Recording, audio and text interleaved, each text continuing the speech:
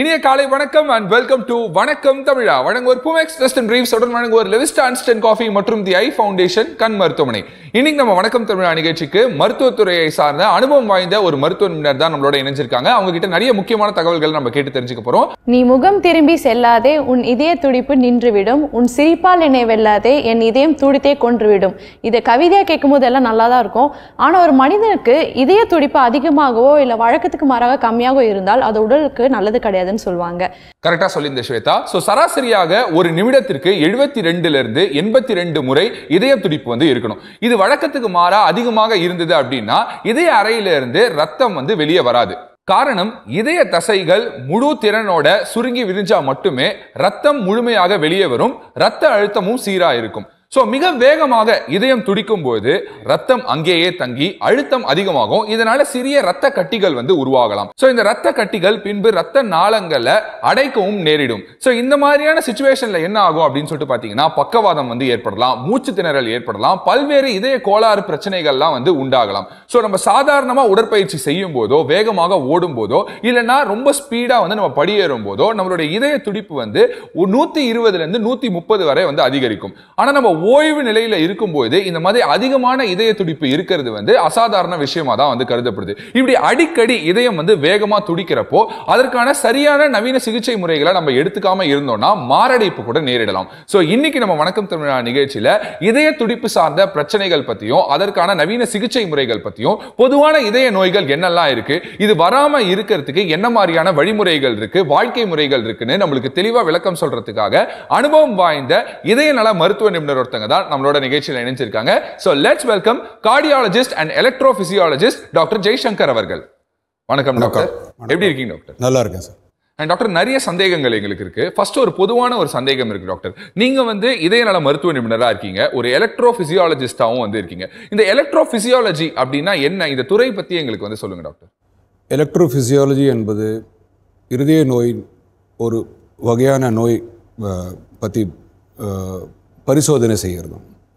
இருதய துடிப்பு நீங்கள் எடுத்து சொன்ன மாதிரி நம்ம நார்மலாக உட்காண்டிருக்கும் பொழுது ஒரு 70 முதல் 80-90 வரை இருக்க வேண்டும். அது கம்மியானாலும் அதிகரித்தாலும் ரெண்டுமே ஒரு நோய்க்கு அறிகுறியாக இருக்கலாம். நீங்கள் எடுத்து சொன்ன மாதிரி எழுப்பி நடக்கும் பொழுது ஓடுறப்போ இருதய துடிப்பு அதிகரித்து 120, 130, 140 போகணும், அது நார்மல். இது ஓடும் பொழுது அதிகமாகாமல் இருந்தாலும் அதுவும் தவறு, அதுவும் ஒரு வகையான கோளாறு. ரொம்ப கம்மியாக ஒரு 40க்கும் கீழே இருந்துச்சுன்னா நம்ம நார்மலாக ரெஸ்ட்டில் இருக்கும் பொழுதே மயக்கம் வர வாய்ப்பு உண்டு. இது ரெண்டுமே இது பற்றி பரிசோதனை செஞ்சு படிப்பது தான் இருதய நோயிலேயே ஒரு சப்டைப், ஒரு டைப் ஆஃப் ஃபீல்டு தான் electrophysiology. Study of electrical system of heart, அதாவது ஹார்ட்டோடைய இருதயத்துடைய கதிர்வீச்சு பற்றி படிக்கிறது, இருதய துடிப்பு பற்றி படிக்கிறது தான். Okay doctor. இந்த இதய நோய்கள், இதய துடிப்பு சார்ந்த பிரச்சனைகள், இதற்கான சிகிச்சை முறைகளில் ஒரு எலக்ட்ரோபிசியாலஜிஸ்டோடைய ரோல் என்ன டாக்டர்? அதாவது அடிக்கடி மயக்கம் இருதய துடிப்பு கம்மியாக இருக்குன்னு தெரிஞ்சதுன்னா, இது இருதய துடிப்பினால் அந்த காரணத்தினால தான் குறைவு அப்படின்னு தெரிய வந்த பிறகு எலக்ட்ரோபிசியாலஜிஸ்ட் அதுதான் டயக்னோசிஸ் கன்ஃபார்ம் பண்ணுறது ஃபர்ஸ்ட் எலக்ட்ரோபிசியாலஜிஸ்ட். அதுக்கு முன்னால் கார்டியாலஜிஸ்ட்டே பொதுவாக இதை கண்டுபிடிக்க முடியும். ஒரு சில டைம் நாம் இது என்னங்கிறது கண்டுபிடிக்க இயலாமல் போனால் தான் எலக்ட்ரோபிசியாலஜிஸ்ட் அணுகுவாங்க. Okay doctor. அண்ட் அதே மாதிரி சாதாரணமாக இப்போ ஒருத்தருக்கு அடிக்கடி இந்த இதய துடிப்பில் வேரியேஷன்ஸ் அதிகமாக இருக்கிறது, கம்மியாக இருக்கிறது, இந்த மாதிரியான நிகழ்வுகளுக்கெல்லாம் காரணம் என்னவா இருக்கும்னு நினைக்கிறீங்க? பெரும்பாலும் இதுக்கு எந்த காரணமும் கிடையாது. இது ஹார்ட் நார்மலாக இருக்கும் பொழுது ஏற்படுற ஒரு விதமான ஷார்ட் சர்க்யூட்னு சொல்லலாம். இருதய துடிப்பு இருதயத்தின் மேல் பகுதியிலேருந்து தொடங்கி கீழே ஒரு நொடிக்கு 60லேருந்து 80 முறை ஒரு கரண்ட் போல், கதிர் போல் வந்துகிட்டே இருக்கும். அது ஹார்ட் தசையை தொட்ட பிறகு தான் அதோட ரெஸ்பான்ஸில் ஹார்ட் பிளட் பம்ப் பண்ணும். இந்த 60-80ங்கிறது எந்த காரணமும் இல்லாமல் இருதயம் நார்மலாக இருக்கும் பொழுது திடீரென 180 அல்லது 200 பீட்ஸ் பர் மினிட் வந்துச்சுன்னா அது அப்நார்மல், ஆர் அது ஒரு ஹார்ட்டோடைய ஷார்ட் சர்க்யூட்னு சொல்லலாம். அப்படி இருக்கக்குள்ள பேஷண்ட்ஸ் ஒரு அன்கம்ஃபர்டபுள் ஃபீலிங் இருக்கும்.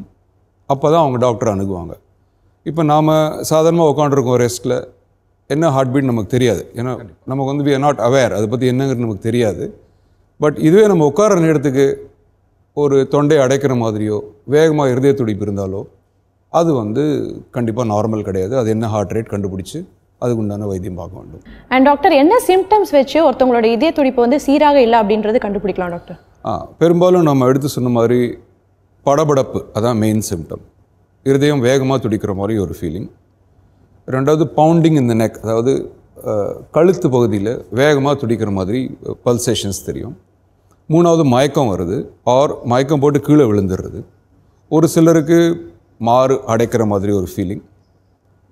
அண்ட் இன்னும் சில பேருக்கு அதிகமாக வேர்த்து ஊற்றும்.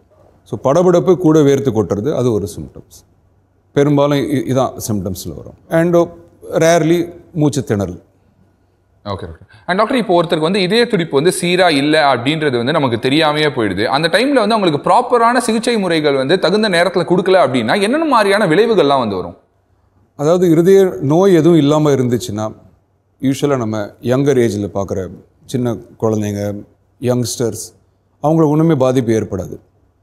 இருதயம் வந்து எப்போச்சும் ஒரு ஹார்ட் அட்டாக்கோ இல்லை இருதய தசை ப்ராப்ளம், கார்டியோமயோபதி அப்படின்னு சொல்லுவோம், ஹார்ட் வீக் ஆனாலோ அப்போ தான் இந்த வேகமாக துடிக்கிறது வந்து அது வந்து ஏற்கனவே கிரிட்டிக்கலாக இருக்கிற ஹார்ட்டுக்கு இன்னும் சேதம் ஏற்படலாம். ஹார்ட் நார்மலாக இருக்கக்குள்ள இதனால் உயிருக்கு ஆபத்து வராது. பெரும்பாலும் இட் இஸ் ஹார்ம்லெஸ். இதனால் எந்த பிரச்சனையும் வராது. அண்ட் டாக்டர், அதே மாதிரி வந்து சீரற்ற இதய துடிப்பு பிரச்சனைகளுக்கு வந்து என்ன மாதிரியான சிகிச்சை முறைகள்லாம் இருக்குது டாக்டர்? பல சிகிச்சை முறை மாடர்ன் மெடிசின்ஸ் அவைலபிளாக இருக்குது. இப்போது பெரும்பாலான இருதய துடிப்பை நாம் வந்து மருந்து மூலமாக வசப்படுத்த முடியும். அது கட்டுப்படாமல் இருந்துச்சுன்னா இதுக்கு electrophysiology study and radio frequency அபிலேஷன், அப்போ தான் எலக்ட்ரோஃபிசியாலஜிஸ்டோட ரோல் வரும். மோஸ்ட் ஆஃப் அதாவது 95% இருதய துடிப்பு சீரமைப்பு கார்டியாலஜிஸ்டே ஹேண்டில் பண்ணலாம். எப்போ இருதய துடிப்பு மருந்துக்கு அடங்காமல் இருக்குதோ அப்போ தான் எலக்ட்ரோஃபிசியாலஜிஸ்டோட ரோல் வரும். ஒன்று. இரண்டாவது, ஒரு சிலர் வந்து வாழ்நாள் முழுவதும் மாத்திரை சாப்பிட விரும்பாமல் இருந்தாலோ அல்லது மாத்திரை தொடங்கின பிறகு அது உண்டான சைடு எஃபெக்ட்ஸ் வந்தாலோ அப்போ இதை பர்மனெண்ட் க்யூருக்கு நம்ம பார்ப்போம். அப்போ தான் எலக்ட்ரோஃபிசியாலஜிஸ்ட் ரோல் வரும். இது வந்து ஸ்டடி ஆஃப் நான் சொன்ன மாதிரி எலக்ட்ரிக்கல் சிஸ்டம், ஹார்ட்டுடைய கதிர்வீச்சின் அதை பற்றி பரிசோதனை செய்கிறது தான் எலக்ட்ரோஃபிசியாலஜி. அதை வந்து அதே நேரம் ரேடியோ ஃப்ரீக்வன்சி அபிலேஷன், அதாவது அதிர்வெண் கதிர் மூலமாக ரேடியோ ஃப்ரீக்வன்சி மைக்ரோவேவ் எனர்ஜி மூலமாக குணப்படுத்த முடியும். அண்ட் டாக்டர், இது வந்து மருந்து மாத்திரையில் குணப்படுத்த முடியுமா? பெரும்பாலும் 95% வந்து மருந்து மாத்திரையிலேயே அடங்கிடும். அது என்னங்கிறது கரெக்டாக டயக்னோஸ் பண்ணி அதுக்குண்டான ஸ்பெசிஃபிக் மாத்திரைகள் உண்டு. பல மாத்திரைங்க ஹார்ட் டிசீஸ்க்கு யூஸ் பண்ணுவோம், பல மாத்திரை general cardiology, general blood ப்ரெஷருக்கு use பண்ணுற மாத்திரையை பெரும்பாலும் இந்த இது போலான அப்நார்மல் ஹார்ட் ரிதமை அடக்கி விடும். அண்ட் டாக்டர், அதே மாதிரி வந்து எந்த மாதிரியான சூழ்நிலையில் வந்து அறுவை சிகிச்சை வந்து தேவைப்படும்? இதற்கான பிரத்யேகமான சிகிச்சை முறைகள் என்னெல்லாம் வந்திருக்கு டாக்டர்? பெரும்பாலும் இதுக்கு அறுவை சிகிச்சையே தேவைப்படாது. இருதய துடிப்பின் பிரச்சனையை நாம் வந்து நான் சொன்ன மாதிரி மருந்தில் அடங்காவிட்டால் electrophysiology study and radio frequency அந்த அதிர்வெண் மூலமாக அந்த சிகிச்சை மூலமாக அதை பர்மனெண்ட் க்யூர் பண்ண முடியும். இதுக்கு வந்து சக்ஸஸ் ரேட், அதாவது எந்த அளவுக்கு நம்ம குணப்படுத்த முடியும் அப்படின்னா 97 முதல் 99% இதுக்கு வந்து சக்ஸஸ் ரேட். ஸோ அறுவை சிகிச்சைங்கிறது மாடர்ன் டேஸில் நம்ம அந்த ரூட்டில் போகிறதே கிடையாது. இப்போ ரதர் அதுக்கு சர்ஜரிங்கிற ஒரு ஆப்ஷனே கிடையாது. இப்போ only medicines R எலக்ட்ரோஃபிசியாலஜிக்கல் study. Doctor, இந்த ஹார்ட் ரிதம் டிஸ்டர்பன்சஸ் வந்து என்ன மாதிரியான பக்க விளைவுகளை வந்து உண்டாக்கலாம்? இதனால் வந்து மற்ற உறுப்புகளுக்கு வந்து ஏதாவது பிரச்சனை வந்து வருமா? மிக ஸ்லோவாக ஹார்ட் பீட் இருந்தால் நான் ஏற்கனவே சொன்ன மாதிரி அடிக்கடி மயக்கம் வந்து கீழே விழுந்து உடலில் சேதம் ஏற்படலாம், இன்ஜுரிஸ். மிக அதிகமாக துடித்தால் மிக அதிகமாக துடிப்பது இர்ரெகுலர், அதாவது சரியாக துடிக்காமல் இருந்துச்சுன்னா இருதயத்தில் இரத்த கசிவு ஏற்பட்டு அந்த இரத்த கசிவு சின்ன கிளாட்ஸ் ஃபார்ம் ஆகி மூளைக்கோ கிட்னிக்கோ கை காலுக்கோ பரவிச்சுன்னா அந்தந்த உறுப்புகள் வந்து அஃபெக்ட் ஆகலாம். உதாரணத்துக்கு மூளைக்கு போய் சேர்ந்ததுன்னா மூளையில் கிளாட் ஃபார்ம் இரத்த கசிவு ஏற்பட்டுச்சுன்னா பக்கவாதம் வர வாய்ப்பு உண்டு. இது பெரும்பாலும் இர்ரெகுலர் ஹார்ட் பீட், அதாவது ஏட்ரியல் ஃபிப்ரிலேஷன் என கூறப்படும் ஒரு இர்ரெகுலர் ஃபாஸ்ட் ஹார்ட் பீட்னால வர வாய்ப்பு உண்டு. இது வந்து கூட பேஷண்ட்டுக்கு high blood pressure, sugar, cholesterol, heart டிசீஸ்லாம் இருந்துச்சுன்னா அவங்களுக்கு கிளாட் ரிஸ்க் ரொம்ப ஹை. அப்போ ஏட்ரல் ஃபிப்ரிலேஷன் கண்டிப்பாக நம்ம வந்து அதை வைத்தியம் பார்த்து இந்த இரத்த கசிவு ஏற்படாமல் தவிர்க்கிறதுக்கும் மாத்திரை கொடுத்தா தான் இதை தவிர்க்க முடியும். ரொம்ப ஸ்லோவாக ஹார்ட் பீட் இருந்ததுன்னா அடிக்கடி மயக்கம் வந்து கீழே விழுந்து அடிபட்டு ரேர்லி கார்டியாக் அரெஸ்டே ஆக வாய்ப்பு உண்டு. அண்ட் டாக்டர், இந்த இதய துடிப்பு சீராக இல்லாமல் போகிறது குழந்தைங்களுக்கும் ஏற்படுமா?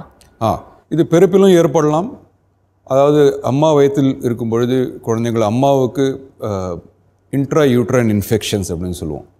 யூட்ரஸில் இன்ஃபெக்ஷன்ஸ், யூட்ரஸில் இருக்கும் பொழுதே இன்ஃபெக்ஷன் ஏற்பட்டால் அது குழந்தை வளர்ச்சி இருக்கும் பொழுது அந்த குழந்தையுடைய இருதயம் இரத்த குழாய் உற்பத்தி ஆகும் பொழுது அப்போ சேதம் ஏற்பட்டுச்சுன்னா இருதய துடிப்பு ஸ்லோ ஆகலாம். பை பர்த்டே கூட வர வாய்ப்பு உண்டு. ஒரு சில டைம் குழந்தைங்களுக்கு டெவலப்மெண்டல் அனாமலிட்டி, அதாவது எந்த ப்ராப்ளமும் கிடையாது அம்மாவுக்கு, இருந்தால் கூட டெவலப்மெண்ட்டில் பிரச்சனை இருந்துச்சுன்னா இது வந்து இருதய துடிப்பு சீரமைப்பாக இல்லாமல் இருக்க சான்ஸ் இருக்குது.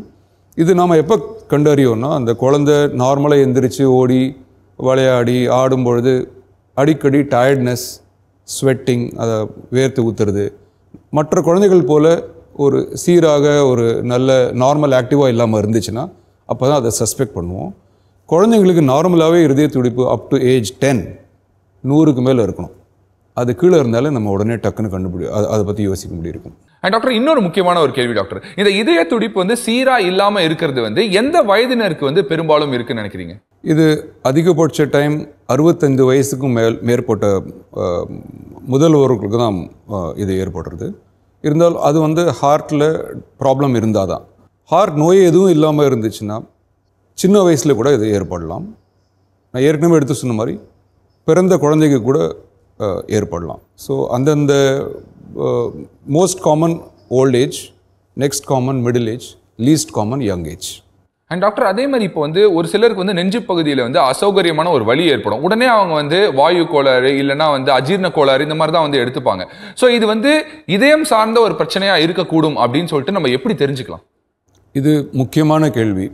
அதாவது தடவை லைஃப்பில் ஒரு 50 வயசுக்கு இன்டைஜஷன், அதாவது நெஞ்சு கரிப்பு அப்படின்னு இருந்தால் அதை கண்டிப்பாக நம்ம அலர்ட் ஆகணும். இதுவே ஒரு 30 வயசுலேருந்தே அடிக்கடி ஒரு காரமாக சாப்பிட்டாலோ டீ காப்பி அதிகமாக சாப்பிட்ட பிறகு இந்த மாதிரி வந்தாலோ அப்போ இதை கொஞ்சம் அசால்ட்டாக கூட விடலாம். But first time new onset dyspepsia, அதை முறை ஒரு மிடில் ஏஜ் பர்சனுக்கு இது போல் வந்துச்சுன்னா அதை கண்டிப்பாக இக்னோர் பண்ணக்கூடாது. மேலும் இந்த நெஞ்செரிச்சல் அண்ட் நெஞ்சு அழுத்தம் 2 கைகளுக்கும் பரவிச்சுன்னா கண்டிப்பாக அதை வந்து நம்ம இக்னோர் பண்ணக்கூடாது. ரேடியேஷன். அண்ட் டாக்டர், நீங்கள் சொல்லிட்டு இருந்த மாதிரி கை வலிக்கும் இதய பிரச்சனைகளுக்கும் ஏதாவது சம்மந்தம் இருக்கா டாக்டர்? கண்டிப்பாக உள்ளது. இருதயம் உருவாகும் பொழுது அதுக்குண்டான நரம்பு கைக்கும் இருதயத்துக்கும் சேம் நரம்பு supply. So nerve supply to heart and arms, left arm is same. So அதனால தான் இருதயத்தில் உள்ள இரத்த குழாயினால் உண்டாகிற வலி, ஹார்ட் அட்டாக், மாரடைப்புன்னு சொல்கிறோம், அது வந்து தொண்டைக்கும் இடது கை இடது தோள்பட்டைக்கும் பரவுறதுக்கு மெயின் ரீசன் அதான். இந்த நெஞ்சு கரிப்பு முறை இன்டைஜஷன் 50 வயசில் வருது, கூட இந்த வலி அப்படியே மேலே பரவுதுன்னா அது இன்டைஜஷனே கிடையாது. அதை வந்து நம்ம கண்டிப்பாக இசிஜி நார்மலாக இருந்தால் கூட மருத்துவரை அணுகி, மருத்துவர் எப்போ வீட்டுக்கு போகலான்னு சொல்கிறாரோ அப்போ தான் வீட்டுக்கு போகணும். இசிஜி நார்மல் ஓடக்கூடாது. Okay doctor. அண்ட் அதே மாதிரி டாக்டர், இப்போ வந்து இதயம் துடிப்பு வந்து சீராக இருக்கிறதுக்கு, இதயம் ஆரோக்கியத்துக்கு வந்து நம்ம என்னென்ன மாதிரியான உணவு வகையை வந்து நம்ம ஃபாலோ பண்ணலாம், என்னென்ன உணவுகள் எடுத்துக்கலாம், எதெல்லாம் எடுத்துக்கக்கூடாது? அதாவது ஹார்ட் ஹெல்தி ஃபுட் அப்படின்னு சொன்னால் மெடிட்டரேனியன் டயட், அதிக காய்கறி, பழ வகைகள், கம்மியாக அண்ட் சீ ஃபுட், அதிகமாக fish and sea food, less animal fat, அதாவது மாடு பன்னி இறைச்சி, அது அந்த வகையான ஹை ஃபேட் டயட் கண்டிப்பாக அவாய்ட் செய்ய வேண்டும். And less oil, less salt. So கம்மி உப்பு, கம்மி எண்ணெய், லெஸ் அனிமல் ஃபேட், நிறைய வெஜிடபிள், நிறைய fruit, plenty of sea food, இதெல்லாம் தான் heart healthy food. Okay doctor. And Shweta, இன்னைக்கு காலகட்டத்தில் நம்மள நிறைய பேர் வந்து இந்த ஃபிட்னஸ் பேண்ட் வந்து யூஸ் பண்ணிட்டு இருக்கோம். இந்த ஃபிட்னஸ் பேண்ட் யூஸ் பண்றது அப்படின்றது வந்து வெறும் நம்ம எவ்வளவு ஸ்டெப்ஸ் வந்து நடந்துட்டு இருக்கோம் அப்படின்றத கணக்கிடுறது மட்டும் கிடையவே கிடையாது. இப்போ இருக்கிற மாடர்ன் டேல இருக்கக்கூடிய ஃபிட்னஸ் பேண்ட்ஸ் எல்லாமே வந்து நம்மளுடைய கேலரி கவுண்ட் வந்து எவ்வளவு பர்ன் ஆயிட்டு இருக்கு, அண்ட் ஆக்சிஜன் அளவு எப்படி இருக்கு, நம்மளுடைய ஹார்ட் பீட் வந்து எந்த அளவுக்கு வந்து ப்ராப்பரா இருக்கு, இப்படி பல விஷயங்களை வந்து அப்பப்போ நம்மளுக்கு வந்து அப்டேட் பண்ணிட்டே இருக்கு. ஸோ இது எல்லாமே வந்து துல்லியமா அக்யூரேட்டா இருக்கக்கூடிய ஒரு கணக்கு தானா அப்படின்னு சொல்லிட்டு நம்ம எடுத்துக்கிட்டோம்னா நிச்சயமா இன்னைக்கு இருக்கக்கூடிய ஃபிட்னஸ் பேண்ட் வந்து அவ்வளவு துல்லியமா வந்து எதையுமே கணக்கிடுறது கிடையாது. அண்ட் குறிப்பா இந்த இதய துடிப்பை பத்தி பார்க்கும்போது அவ்வளவு துல்லியமா வந்து கணக்கிட முடியவே முடியாது அப்படின்னு தான் வந்து எல்லாருமே வந்து சொல்லிட்டு இருக்காங்க. அண்ட் ஒருத்தருடைய பிஎம்ஐயை வச்சு தான் அவங்க எவ்வளவு ஸ்டெப்ஸ் ஒரு நாளைக்கு நடக்கணும் அப்படின்னு சொல்லிட்டு சொல்ல முடியும். அதை தவிர நம்ம வந்து நம்மளுடைய முழு திறனையும் தாண்டி அதிகமா நம்ம வந்து ஒர்க் அவுட் பண்ணணும், அதிகமான ஸ்டெப்ஸை வந்து நம்ம கவர் பண்ணணும்னு சொல்லிட்டு எக்ஸ்ட்ரா எஃபர்ட் போட்டு நம்ம பண்ணோம் அப்படின்னா நிச்சயமா நம்மளுடைய உடல் வந்து சோர்வடையும், இதனால பல விதமான பிரச்சனைகளும் வந்து ஏற்படும் அப்படின்னு சொல்லிட்டு இருக்காங்க. சோ இந்த ஃபிட்னஸ் பேண்ட் வந்து நம்ம கையில கட்டிக்கிறது ஒரு மோட்டிவேஷனான ஒரு விஷயமா இருந்தா கூட இந்த ஃபிட்னஸ் பேண்ட் சொல்லக்கூடிய இந்த கணக்கை வச்சு நம்மளுடைய வாழ்க்கை முறையை வடிவமைச்சிக்க கூடாது அப்படின்னு சொல்லிட்டு தான் உலகத்துல இருக்கக்கூடிய பல்வேறு முக்கியமான அனுபவம் வாய்ந்த கார்டியாலஜிஸ்ட் எல்லாமே சொல்லிட்டு இருக்காங்க. சோ இன்னைக்கு நம்ம வணக்கம் தமிழ் நிகழ்ச்சியில அனுபவம் வாய்ந்த cardiologist and electrophysiologist doctor Jaishankar அவர்கள் கிட்ட தான் நிறைய முக்கியமான தகவல்கள் கேட்டு தெரிஞ்சிட்டு இருக்கோம். டாக்டர், இப்ப பலர் வந்து ஃபிட்னஸ்ல வந்து பயங்கரமா இறங்கிடுறாங்க, அதிகமான இன்வால்வ்மெண்ட் காட்டுறாங்க, நிறைய வந்து அதிகமான நேரத்தை வந்து ஒர்க் அவுட் பண்றதுல வந்து செலவிடுறாங்க. இப்படி அதிகப்படியான ஒர்க் அவுட் பண்ணும்போது அவங்க இதய நோயாளிகளாகவும் மாறிடுறாங்க. ஒரு சிலருக்கு வந்து மாரடைப்பும் வந்து ஏற்படுது. இதற்கான முக்கியமான ரீசன்ஸ் என்னன்னு நினைக்கிறீங்க டாக்டர்? அதாவது நம்ம பேக்ரவுண்டில் இந்த ஃபிட்னஸில் இறங்குறவங்க திடீர்னு ஒரு 50 வயசுக்கு ஃபிட்னஸ் ஃப்ரீக்காக மாறக்கூடாது. இது சின்ன வயதுலேருந்தே எக்ஸசைஸ், கேம்ஸ் அது அப்படியே தொடர்ச்சியாக இருக்கணும். நாம் என்ன செய்கிறோம், பெரும்பாலும் ஸ்கூலில் இருக்கும் பொழுது பிடி கிளாஸ் இருக்குன்னா அதில் போய் விளையாடுறோம். காலேஜ் போன பிறகு அதை பற்றி அந்த பக்கம் நம்ம கான்சென்ட்ரேட் பண்ணுறது கிடையாது. அது பிறகு வேலைக்கு போய்டுறோம். மிடில் ஏஜில் வந்த பிறகு மறுபடியும் மீண்டும் எக்ஸசைஸ் தொடங்கலாம் அப்படின்னு சொல்லி அதுக்குள்ளார அந்த 20-25 வருஷத்தில் உடலில் பல மாற்றங்கள் ஏற்படுகிறது. உதாரணத்துக்கு blood pressure, sugar, cholesterol, stress and நம்ம bad habits like smoking, alcohol and மறக்கக்கூடியது family history. So ஃபேமிலிலேயே இதுக்கு முன்னால் ஒரு யங் ஹார்ட் அட்டாக் இருந்துச்சுன்னா அவங்க ஹை ரிஸ்க் ஆஃப் ப்ராப்ளம்ஸ். அப்படி இருக்கும்பொழுது நாம் வந்து ஒரு 25 வருஷம் கொட்டாயை விட்டு திடீர்னு ஃபிட்னஸ் ஃப்ரீக்காக மாறுறேன்னா வித்தவுட் ப்ராப்பர் செக்அப் அது ஒரு ரிஸ்கி பிஸ்னஸ். ரெண்டாவது வந்து 20 வயசில் நம்ம எந்த அளவுக்கு சீருடன் இருக்கோமோ, எந்த அளவுக்கு நம்ம எக்ஸசைஸ் செய்ய முடியுமோ அது 50 வயசுக்கு செய்ய முடியாது. அதே கண்டினியூ பண்ணியிருந்தால் கண்டிப்பாக 50 வயசுக்கு மேலே நம்ம அதை ஃபாலோ பண்ணலாம். திடீரென 50 வயசுக்கு நம்ம எடுத்து தினமும் ஒரு 10 கிலோமீட்டர் ஓடுறேன் அப்படின்னு சொன்னோன்னா அது ப்ராப்ளம்ஸ்க்கு சான்ஸ் கொடுக்குறது. டாக்டர், உடல் பருமனுக்கும் இதய நோய்களுக்கும் நிறைய தொடர்பு இருக்குன்னு சொல்கிறாங்க. அண்ட் அது மட்டும் இல்லாமல் ஓவர் வெயிட்டாக இருந்தால் நிறைய இதய பிரச்சனைகள் வரும் அப்படின்னு சொல்கிறாங்க. ஸோ அதை பற்றி சொல்லுங்கள் டாக்டர். ஒபிசிட்டிங்கிறது ஒரு வகையான நோய். இது நீங்கள் சொன்ன மாதிரி உடல் பருமனாக இருந்தாங்க ஆட்டோமேட்டிக்காக high blood pressure, cholesterol, sugar, மேலும் செடென்ட்ரி அதாவது உடல் பெருமனானாலே கொஞ்சம் ஆக்டிவிட்டி குறைஞ்சிரும். இதெல்லாம் ஒன்று மேலே ஒன்று சேர்ந்து மேற்கொண்டு இரத்த கசிவு ஏற்படுறது ரொம்ப சுலபமாக இருக்கும். ஒருத்தர் உடல் பருமனாக இல்லாதவர், ஒருத்தர் மற்றொரு உடல் பருமனாக இருக்கிறவர், 2 பேருக்கும் ஹார்ட் டிசீஸ் ரிஸ்க் பார்த்திங்கன்னா 9 to 10 times higher with obesity. காரணம் இதுதான். பேக்ரவுண்டில் மற்ற லைஃப் ஸ்டைல் டிசீசஸ் எல்லாமே வந்துடும். அண்ட் செடென்ட்ரி லைஃப், அதாவது அதிகமாக நடமாட முடியாத இயலாமல் போகிறது. Okay doctor. அண்ட் டாக்டர், முன்னாடிலாம் இந்த மாரடைப்பு அப்படின்றது நம்ம எங்கேயாவது தான் நம்ம கேள்விப்பட்டு இருப்போம். ஆனால் இப்போ இருக்கிற காலகட்டத்தில் 20-30 வயசில் இருக்கிறவங்களே வந்து மாரடைப்பு வந்து ஏற்பட்டு வந்து அவங்க இறந்து போகிறாங்க அப்படின்ற செய்திகள் வந்து ஃப்ரீக்வெண்ட்டாக நம்ம கேட்டுட்டு இருக்கோம். இதற்கான முக்கியமான காரணம் என்னன்னு நினைக்கிறீங்க? வாழ்வியல் முறையில் நிறைய மாற்றங்கள் இருக்குது அப்படின்னு சொல்லிட்டு நினைக்கிறீங்களா? கரெக்டாக நீங்கள் சொன்னீங்க. வாழ்வின் முறையில் ஸ்ட்ரெஸ் ரொம்ப அதிகமாகிடுச்சு. இப்போது day to day stress, work stress, achieve பண்ணுங்கிற ஒரு ஸ்ட்ரெஸ், பியர் ப்ரெஷர், அதாவது நம்ம கூட இருக்கவங்க நம்மளோட நல்லா பெட்டராக பர்ஃபார்ம் பண்ணுறாங்களே அப்படிங்கிற ஒரு ப்ரெஷர். ஸ்ட்ரெஸ் வந்து ஒரு அன்ரெக்கக்னைஸ்ட் ரிஸ்க் ஃபேக்டர். அதாவது நம்ம வந்து அது அதிகமாக அதுக்கு இம்பார்ட்டன்ஸ் கொடுக்கறதில்ல. பிளட் ப்ரெஷர், சுகர், டயபெட்டிஸ் எல்லாத்துக்கும் நம்ம கொலஸ்ட்ரால்க்கெலாம் இம்பார்ட்டன்ஸ் கொடுக்குற மாதிரி ஸ்ட்ரெஸ்ஸு கொடுக்க மாட்டேங்கிறோம். யங்கர் ஏஜில் அதிகமாக மாரடைப்பு வரதுக்கு முக்கியமான காரணம் லைஃப் ஸ்டைல் ஸ்ட்ரெஸ். டாக்டர், பெண்களை விட ஆண்களுக்கு ஹார்ட் அட்டாக் ஏற்படுறது முக்கியமான காரணங்கள் என்ன டாக்டர்? மாரடைப்பு இன் ஜென்ரல் பார்த்திங்களா ஆண்களுக்கு அதிகம். பெண்களுக்கு up to menopause hormonal protection உண்டு. மெனோபாஸுக்கு பிறகு ஆண்களுக்கும் பெண்களுக்கும் ரிஸ்க் சேம். மேலும் பெண்களுக்கு வந்து பெரும்பாலும் ஏடிபிக்கல் சிம்டம்ஸ், அதாவது டிப்பிக்கலாக நமக்கு இடது பக்கம் வலி, அது இடது கைக்கு பரவுறது, இது வந்து ஆண்களுக்கு ரொம்ப காமன். பெண்களுக்கு ஏடிபிக்கல், அதாவது டிப்பிக்கலாக சிம்டம்ஸ் இருக்காது. ஒரு இன்டைஜஷன், நீங்கள் சொன்ன மாதிரி நெஞ்சு கரிப்பு, அல்லது ரொம்ப எக்ஸ்ட்ரீம் டயர்ட்னஸ், ஒரு சிலர் வந்து ஜஸ்ட் ஸ்வெட்டிங், வேர்த்து ஊற்றுறது. அது வந்து மேலும் பெண்கள் வந்து ஆண்களை விட மருத்துவரை அணுகி வைத்தியம் பார்க்குறது கம்மி.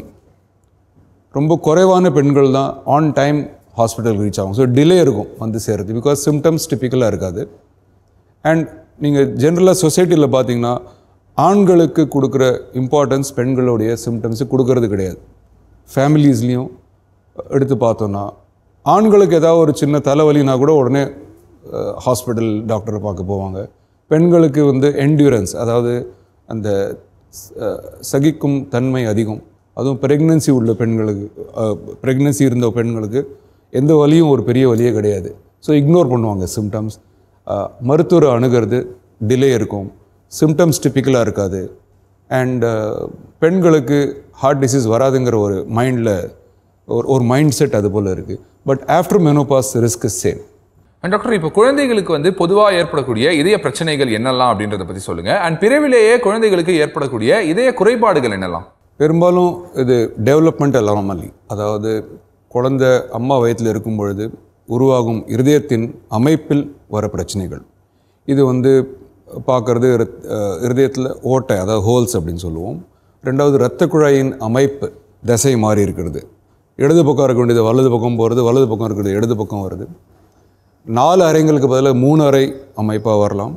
இல்லது இருதய துடிப்பே பலவீனமாக இருந்து தொடங்கும் பொழுதே இதய துடிப்பு பலவீனமாக இருக்கிற மாதிரியும் வரலாம்.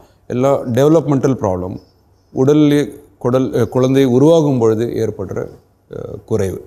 டாக்டர், இப்போ வந்து இதய துடிப்பு சார்ந்த பிரச்சனைகள் பற்றியும், இதய துடிப்பு அதிகமாக இருந்தால் என்னென்ன பிரச்சனைகள் வரும், குறைவாக இருந்தால் என்னென்ன பிரச்சனைகள் வரும்னு சொல்லிட்டு ரொம்ப தெளிவாக எக்ஸ்பிளைன் பண்ணிட்டு இருக்கீங்க. இந்த பேஸ் மேக்கர் கருவி அப்படின்னு சொல்லிட்டு நாங்கள் ஒன்று கேள்விப்படுறோம். இந்த பேஸ் மேக்கர் கருவி பற்றி எங்களுக்கு சொல்லுங்கள். இது எவ்வளோ பயனளிக்கக்கூடியதாக இருக்குது?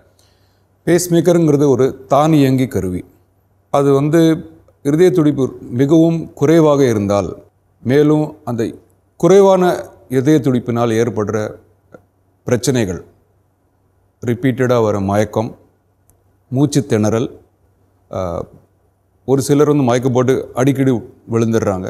இருதய துடிப்பு ஸ்டாப் ஆகி, அதாவது நிறுத்தப்பட்டு தானாக தொடங்கும் பொழுது, இல்லது சர்வைவர் ஆஃப் கார்டியாக் அரெஸ்ட், அதாவது ஹார்ட் ஸ்டாப் ஆகி அரெஸ்ட் ஆகி நம்ம வந்து ரிவைவ் பண்ணுறோம். ஹார்ட் பீட் ஸ்லோவாக இருக்குன்னு கண்டறிஞ்சு அதுக்கு எந்த காரணமும் இல்லைன்னு தெரிஞ்ச பிறகு அப்போ அதை பொருத்தக்கூடிய ஒரு கருவி, அது தானியங்கி கருவி. பேஸ் மேக்கருங்கிறது ஒரு சின்ன கருவி, ஒரு 25 முதல் 28 கிராம் இதோடைய வெயிட்டு. இதில் 2 ஓட்டைகள் உள்ள, இந்த ஓட்டை மூலமாக 2 வயர்ஸ், இது வந்து ஹார்ட்டுக்கு மேலே சதைக்கு கீழே பொருத்தப்படும். இது தானியங்கி கருவி, ஆட்டோமேட்டிக். அதுவாக ஹார்ட் பீட்டை மானிட்டர் பண்ணிகிட்டே இருக்கும். எப்போ இருதய துடிப்பு ஸ்லோவாக இருக்கோ அதுலேருந்து கரண்ட் வரும். சுருக்கமாக சொல்ல போனால் ஒரு இன்வெர்ட்டர் போல் ஒர்க் ஆகும். வீட்டில் நமக்கு கரண்ட் சப்ளை ஆஃப் ஆகும்பொழுது இன்வெர்ட்டர் தானியங்கி இருக்கும்போது போல், அதே போல் பேஸ் மேக்கர் வந்து ஒவ்வொரு நிமிடமும் ஒவ்வொரு நொடியும் இருதய துடிப்பை அது பராமரித்து இருந்திருக்கும். எப்போ இருதய துடிப்பு இது வந்து டைமிங் செட் பண்ணலாம். இருதய துடிப்பு 50 கீழே போனால் அது ஃபயர் பண்ண ஆரம்பிச்சிடும், 60க்கு கீழே போனால், ஸோ அதுக்கு தகுந்தாப்புல நம்ம செட் பண்ண முடியும். எல்லாமே வெளியே இருந்தே ஆட்டோமேட்டிக்காகவே சரி பண்ண முடியும். இருதய துடிப்பு பலவீனமாக இருந்தால் அதுக்கு பொருத்தப்படும் தானியங்கி கருவி பேர் பேஸ் மேக்கர். இதே இருதய துடிப்பு மிகவும் அதிகமாக துடித்து ஹார்ட் பீட் ஸ்டாப் ஆகக்கூடிய நிலைமையில் வந்ததுன்னா இது பெரும்பாலும் ஃபாலோயிங் ஹார்ட் அட்டாக், மாரடைப்பு வந்து ஹார்ட்டில் சேதம் ஏற்பட்டு ஹார்ட்டோடைய பம்பிங் எஃபிஷியன்சி குறைஞ்ச பிறகு டேஞ்சரஸ் ஹார்ட் ரிதம், நம்ம சினிமாவில் பார்த்துருப்போம், திடீர்னு கொலாப்ஸ் ஆவாங்க, வெளியே இருந்து ஷாக் கொடுத்து சரி பண்ணுவோம். அந்த ஷாக் கொடுக்கக்கூடிய தன்மை பேர் டீஃபிப்ரிலேட்டர். இதுவும் ஒரு தானியங்கி கருவி. இது கொஞ்சம் பேஸ்மேக்கரோட கொஞ்சம் வெயிட் அதிகம். அது 25-26 கிராம்னா இது 60 கிராம். இதுவும் அதே போல் பொருத்தப்படும். சதைக்கு கீழே ஹார்ட்டுக்கு, இருதயத்துக்கு மேலே ஒயர் டைரெக்டாக ஹார்ட்டுக்குள்ளே இரத்த குழாய் மூலமாக. இதுவும் ஒவ்வொரு நொடிக்கு ஹார்ட் பீட்டை மானிட்டர் பண்ணிகிட்டே இருக்கும். எப்போ இருதய துடிப்பு எசக்கு பொசுக்கா வேகமாக துடிக்குதோ, ஹார்ட் பீட் ஸ்டாப் ஆகிற நிலைமைக்கு வருதோ, அப்போ அதிலிருந்தே ஒரு தானியங்கி ஷாக் கொடுத்து ஹார்ட் பீட்டை ரிவர்ட் பண்ணி உயிர் காப்பாற்றுவதற்காக பொருத்தப்படும் தானியங்கி கருவி, லைஃப் சேவிங் டிவைஸ். இதுலேயே இருதய துடிப்பு ஸ்லோவாக இருக்குது, ஹார்ட் பம்பிங்கும் கம்மியாக இருக்குது, அடிக்கடி மூச்சு திணறல் ஹார்ட் ஃபெயிலியர் இருக்குது, ஹார்ட் பீட் இர்ரெகுலர் இருக்குன்னா இதுக்கு ஒரு காம்போ டிவைஸ்னு பேர். எல்லாமே இது பண்ணும், ஹார்ட் பம்பிங் இம்ப்ரூவ் பண்ணும், 3 வயர்ஸ் இருக்கும் அதில். இருதய துடிப்பு ஸ்லோ ஆனால் அதை சரி பண்ணும், வேகமாக துடிச்சா அதை ஷாக் கொடுக்கும், ஹார்ட் பம்பிங் எஃபிஷியன்சி இம்ப்ரூவ் பண்ணும். இது பேர் combo device are CRT device. இது போல் பல விதமான தானியங்கி கருவிகள் உள்ளன. அது இருதயத்தின் அமைப்பு, இருதயத்தின் என்ன கோளாறு இருக்கோ அதுக்கு தகுந்தாப்பில் பொருத்தப்படும். அண்ட் எல்லா பேஷண்ட்ஸுக்கும் ஒரே விதமான கருவியும் கிடையாது. ஒரே பேஷண்ட்டுக்கு அட் டிஃப்ரெண்ட் ஸ்டேஜ் வெவ்வேறு பேஸ் மேக்கர் தேவைப்படலாம். டாக்டர், நான் ஆல்ரெடி வந்து சொல்லியிருந்த மாதிரி நிறைய பேர் வந்து இப்போ ஃபிட்னஸ் பேண்ட் வந்து யூஸ் பண்ணிட்டு இருக்காங்க. இந்த ஃபிட்னஸ் பேண்டில் வந்து கேலரி அளவாக இருக்கட்டும், இல்லைனா ஹார்ட் பீட் கணக்கு எடுக்கிறதா இருக்கட்டும், ரத்த அழுத்தம், இந்த மாதிரி பல விஷயத்தை வந்து இந்த ஃபிட்னஸ் பேண்ட் வந்து நம்மளுக்கு அப்பப்போ அப்டேட் பண்ணிகிட்டே இருக்குது. ஸோ இந்த அப்டேட்ஸ் எல்லாம் பார்த்து நிறைய பேர் வந்து டக்குன்னு மன அழுத்தத்தை வந்து ஏற்படுறாங்க. ஹார்ட் பீட்ஸ் வந்து வேரியேஷன் இருக்குது அப்படின்னு சொல்லிட்டு ரொம்ப டிப்ரெஸ்ட் ஆகிறாங்க. இந்த மாதிரியான நிகழ்வுகளாகவும் நடந்துட்டு இருக்கு. ஸோ இந்த ஃபிட்னஸ் பேண்ட் யூசேஜ் பற்றி எங்களுக்கு வந்து சொல்லுங்கள். இது ப்ராப்பராக நம்ம யூஸ் பண்ணலாமா? இது கரெக்டாக தான் வந்து கணக்கிடுதா? ஃபிட்னஸ் பேண்டுங்கிறது வந்து அதுக்கு நன்மையும் இருக்குது, தீமையும் இருக்குது. இருதய நோய் உள்ளவங்க கண்டிப்பாக அதை யூஸ் பண்ணிக்கணும். ஓகே. அப்போ தான் அவங்க இருதயம் சீராக ஒர்க் ஆகுதா இல்லைன்னு தெரியறதுக்கு நல்ல ஒரு இது. இதே ஒரு டென்ஸ் ஆங்ஷியஸ் பர்சனாக இருந்தாங்கன்னா, மன அழுத்தம் அதிகமாக இருக்கிறவங்க இருந்தால், இந்த இருதய துடிப்பு வேகமாக துடிக்கும் பொழுது அவங்க டென்ஷன் ஆகிடுவாங்க. ரொம்ப ஸ்லோவாக இருந்தால் ஐயோ ஸ்லோவாக இருக்கேங்கிறது அதுக்கும் பயப்படுவாங்க. இதோட கோரிலேஷன் அப்படின்னு பார்த்தோன்னா 90% தான் அக்யூரேட்டாக இருக்கும். அது பல விதமான ஃபிட்னஸ் பேண்ட்ஸ் இருக்குது. இப்போது 80 to 90% தான் அக்யூரசி அதுக்கு. ஸோ ஹார்ட் டிசீஸ் உள்ளவங்க யாருக்கு வந்து நம்ம ப்ராப்ளம்ஸ் எதிர்பார்க்குறோமோ அவங்களுக்கு தான் இந்த ஃபிட்னஸ் பேண்டை நம்ம ரெக்கமெண்ட் பண்ணணும். ரொட்டீனாக டே டு டே லைஃப்க்கு அது தேவை கிடையாது. ஒரு சில டைம் நம்ம டயக்னோஸ் பண்ண முடியாமல் எப்போவாச்சும் ஒருக்கா இருதய துடிப்பு வேகமாக துடிக்கும். அப்போது கண்டுபிடிக்க முடியாது. ஏன்னா டாக்டர் கையில் வந்து பார்க்கும்பொழுது அந்த ஒரு நிமிஷத்துக்கு எடுக்கிற இசிஜி நார்மலாக இருக்கும், எத்தனை முறை இசிஜி எடுத்தாலும் நார்மலாக இருக்கும். அப்போ அந்த ஸ்டேஜில் இது very useful, but not for routine use. But of course நம்ம கேலரி எவ்வளோ பர்ன் பண்ணுறோம், எவ்வளோ பிளட் ப்ரெஷர், ஆக்சிஜன் லெவலில் இப்போ கோவிட் டைமில் ஆக்சிஜன் பார்க்கணுன்னா அதுக்கெலாம் it's very useful. And doctor, இந்த எண்ணெய் அப்படின்ற ஒரு விஷயத்தை பற்றி எல்லாருக்கும் நிறைய சந்தேகம் இருக்குது டாக்டர். இந்த எண்ணெய் வந்து இதயத்துக்கு நல்லதா, இல்லை அது எந்த அளவுக்கு டாக்டர் எடுத்துக்கலாம், எந்த எண்ணெய் எடுத்துக்கலாம்? அது எந்த எண்ணெய் அதிகமாக யூஸ் பண்ணாலும் அது கெடுதல் உடலுக்கு, அது முக்கியமான விஷயம். Mixture of oils is better. என்றைக்குமே நம்ம கலந்து யூஸ் பண்ணுறது நல்லது. பட் உபயோகப்படுத்தக்கூடாமல் நம்ம சொல்கிறது வந்து உபயோகப்படுத்தக்கூடாதுங்கிறது சொல்கிறது கோகோனட் ஆயில், தேங்காய் எண்ணெய் அண்ட் பாம் ஆயில். அண்ட் முக்கியமான விஷயம், ஒரு நாளைக்கு ஒரு நபர் எவ்வளோ ஆயில் யூஸ் பண்ணலாம் அப்படிங்கிறது பார்த்தா 20 grams R 4 teaspoons per day. So இதுவே நம்ம வந்து நல்ல ஆயில் அப்படின்னு சொல்லி 20 கிராமுக்கு பதிலாக 200 கிராம் டெய்லியாக இருந்தால் it's going to be bad. அதான் முக்கியம். ஸோ அளவும் முக்கியம், டைப் ஆஃப் ஆயிலும் முக்கியம். Mixture of oils is better. And doctor, இப்போ COVID-19க்கு அப்புறமா வந்து அதிகப்படியான இதய நோயாளிகள் இருக்காங்க அப்படின்னு சொல்லிட்டு சொல்றாங்க. இது உண்மையான்றதை பற்றி சொல்லுங்க. அண்ட் கோவிட்காக இதய நோயாளிகள் வந்து 2 டோசேஜ் தடுப்பூசி எடுத்துக்கிட்டாங்கன்னா அவங்களுக்கு இந்த பூஸ்டர் டோசேஜ் அப்படின்றது அவசியம் தேவைப்படுமா? ரெண்டாவது கேள்வி முதல் சொல்கிறேன். பூஸ்டர் டோஸ் அவசியம் எடுக்க வேண்டும், எல்லோரும் எடுக்க வேண்டும். இப்போது நம்ம நாட்டிலேயே கோவிட் வந்து ஒரு மாதிரி கண்ட்ரோலில் வந்ததுக்கு முக்கிய காரணம் நம்ம அரசாங்கம் கோவிட் வேக்சினேஷன் ப்ரோக்ராம் அண்ட் அந்த பூஸ்டர் டோஸை நம்ம ஆல்மோஸ்ட் ஒவ்வொரு வீடாக போய் கொடுக்குறாங்க இப்போது. ஸோ அது நம்ம கையிலே நமக்கு வந்து அவ்வளோ ஃப்ரீயாக ஈஸியாக கிடைக்கும்பொழுது நம்ம கண்டிப்பாக அதை எடுத்துக்க வேண்டும். கண்டிப்பாக தவிர்க்க முடியும்னா கோவிடை அந்த வேக்சின்னால தான் நம்ம தவிர்க்க முடியும். அதோடைய நல்ல ரிசல்ட்ஸ் நம்ம பார்க்குறோம் இப்போது. அதனால நம்ம நாட்டில் ஒரு மாதிரி கண்ட்ரோலில் இருக்குது. இப்போ இருக்கிற கோவிட் வேரியண்ட்ஸும் மைல்டாக இருக்கிறதுக்கு காரணமே அந்த வேக்சினேஷன் தான். மொதல் கேள்வி வந்து கோவிட்னால இருதய நோய் அதிகமாகுதா? கண்டிப்பாக நம்ம அதிகமாக பார்த்துட்டு இருந்திருக்கோம். காரணம் கோவிட்னால் ஏற்பட்ட இரத்த செல்ஸில் நிறைய பிரச்சனைகள் இருந்துச்சு. கிளாட் ஃபார்மேஷன், இரத்த கசிவு மிக சுலபமாக வர வாய்ப்பு உண்டு ஆக்டிவ் கோவிட் இருக்கும் பொழுது. இதுவே இருதய நோய் இருக்கிறவங்களுக்கு கோவிட் வந்துச்சுன்னா அந்த கிளாட் ஃபார்மேஷன் இன்னும் ஈஸி. நோய் இல்லாதவங்க இருதய நோய்க்கு சசெப்டிபிள், அதாவது இருதய நோய் வர வாய்ப்பு இருக்கிறவங்களுக்கு இந்த கோவிட் வந்து அதை வெளிப்படுத்தியிருக்கு. அண்ட் கோவிட்னால இருதய துடிப்பு slow heart beat fast heart பீட்டும் நம்ம நிறைய பார்த்துருக்கோம் இந்த டைமில். Okay doctor. அண்ட் டாக்டர், நீங்கள் வந்து ஒரு கார்டியாலஜிஸ்டாகவும் எலக்ட்ரோஃபிசியாலஜிஸ்டாகவும் இருக்கீங்க. இப்போ ரீசெண்டாக வந்து ஒரு குழந்தைக்கு வந்து ஒரு முக்கியமான ஹை ரிஸ்க் சர்ஜரியை வந்து சக்ஸஸ்ஃபுல்லாக பண்ணியிருந்தீங்க அப்படின்னு சொல்லிட்டு கேள்விப்பட்டிருந்தோம். ஸோ அதை பற்றி எங்களுக்கு சொல்லுங்கள் டாக்டர். அது வந்து ஒரு 11 வயசு சின்ன பாப்பா, பேட்மிண்டன் பிளேயர் அந்த பொண்ணு. அண்ட் அடிக்கடி கார்டியாக் அரெஸ்ட், அதாவது வேகமாக இருதய துடிச்சு பல முறை வெளியே இருந்து ஷாக் கொடுத்து நான் அந்த டீஃபிப்ரிலேட்டர் காமிச்சேன். இது போல் அட்வைஸ் பண்ணியிருந்தாங்க. அண்ட் அந்த பாப்பா எவாலுவேட் பண்ணி பார்க்கும்பொழுது ஹார்ட் நார்மலாக இருந்தது. நான் முன்னவே எடுத்து சொன்னேன், ஹார்ட் ஃபங்க்ஷன் நார்மலாக இருந்துச்சுன்னா எந்த விதமான இருதய துடிப்பாக இருந்தாலும் நம்ம வந்து அதை ரேடியோ ஃப்ரீக்வன்சி அப்லேஷன் மூலமாக குணப்படுத்த ஒரு சான்ஸ் கொடுத்தாகணும். காரணம், இது வந்து சக்ஸஸ் ரேட் 97 முதல் 99%, 97 to 99%. ஸோ இது போல் ஒரு டீஃபிப்ரிலேட்டர் நம்ம ஃபிக்ஸ் பண்ணிட்டோன்னா வாழ்நாள் முழுக்க அந்த பேஸ்மேக்கர் இருந்துகிட்டே இருக்கும். ஒன்று. ரெண்டாவது, எப்போல்லாம் இருதய துடிப்பு வேகமாக இருக்கோ அது ஷாக் கொடுக்கும். 2. மூணாவது வந்து இது வந்து 10 வருஷத்துக்கு ஒருக்கா மாற்றிட்டே இருக்கணும். ஸோ எவ்ரி டைம் ஒரு operation. So structurally normal heart, அதாவது ஹார்ட் ஃபங்க்ஷன் நார்மலாக இருந்துச்சுன்னா இது இருதய துடிப்பு எவ்வளோ தான் எசகு புசுக்காக இருந்தாலும் அதை சேஸ் பண்ணி நம்ம கதிர்வெண் மூலமாக ரேடியோ ஃப்ரீக்வன்சி அப்லேஷன் மூலமாக குணப்படுத்த முடியும். அந்த பாப்பாவுக்கு அது போல் ஒரு ஷார்ட் சர்க்யூட் தான் இருந்துச்சு. அது நல்லபடியாக கடவுள் பண்ணிட்டு கிளியர் ஆகி நல்லா இருக்காங்க இப்போது. டாக்டர், இப்போ அதிகப்படியாக ஒரே இடத்துல உட்காந்து வேலை பார்த்துட்டு இருக்கக்கூடிய நபர்களுக்கு என்ன மாதிரியான இதய பாதிப்புகள்லாம் வந்து ஏற்படும்? அவங்க முன்னெச்சரிக்கை நடவடிக்கையை என்னெல்லாம் பண்ணலாம் டாக்டர்? செடென்ட்ரி லைஃப் ஸ்டைல், அதாவது நம்ம ஒரே இடத்துல உட்காந்து வேலை பார்க்குறவங்களுக்கு மெயினாக வருது எல்லாம் life style disease. Blood pressure, இரத்த கொதிப்பு, சுகர், அதாவது நம்ம டயபெட்டிஸ், கொலஸ்ட்ரால், ஒபிசிட்டி, அதாவது உடல் வெயிட் அதிகமாக இருக்கிறது. இது எல்லாமே சேர்ந்து ரத்தம் கடினமாக்கும், இரத்த கசிவு ஏற்படுறது ரொம்ப சான்ஸ் அதிகம். Heart disease very high incidence. So ஒரே இடத்துல உட்காந்து வேலை பார்க்குறவங்களுக்கு நம்ம மெயினாக சொல்கிறது அடிக்கடி மூமெண்ட் இருந்துகிட்டே இருக்கணும். 1 ஹவருக்கு ஒருக்கா எந்திரிச்சு நடக்கணும். அண்ட் இந்த சொன்ன எல்லா டிசீஸும் இருக்கா இல்லையாங்கிறத முதல்ல செக் பண்ணி பார்த்துக்கணும். ஒரு குறிப்பிட்ட வயசுக்கு மேலே இதுக்கெல்லாம் உண்டான செக்கப்ஸ் ரெகுலர் இன்டர்வல்ஸில் பார்த்துக்கிட்டா பிளட் ப்ரெஷரோ டயபெட்டிஸோ கொலஸ்ட்ராலோ எதுவாக இருந்தாலும் அதை நம்ம வைத்தியம் பார்த்தா அதை தவிர்க்கலாம், ஹார்ட் டிசீஸ் தவிர்க்கலாம். டாக்டர், இப்போ நடுத்தர வயதில் இருக்கக்கூடியவங்க பெரும்பாலும் வந்து அவங்களுடைய ஹெல்த்தை பற்றி அவ்வளோ கன்சர்னே இல்லாமல் இருக்கக்கூடியவங்க வந்து ஒரு 40 வயசுக்கு அப்புறமா முக்கியமான அவசியமான என்னென்ன மாதிரியான பரிசோதனைகள்லாம் வந்து பண்ணிக்கணும்? அண்ட் இதயம் சார்ந்த பிரச்சனைகள்லேருந்து அவங்க வந்து வராமல் இருக்கிறதுக்கு அவங்க என்னெல்லாம் பண்ணணும்? இப்போது இது ரொம்ப நல்ல முக்கியமான கேள்வி தான்.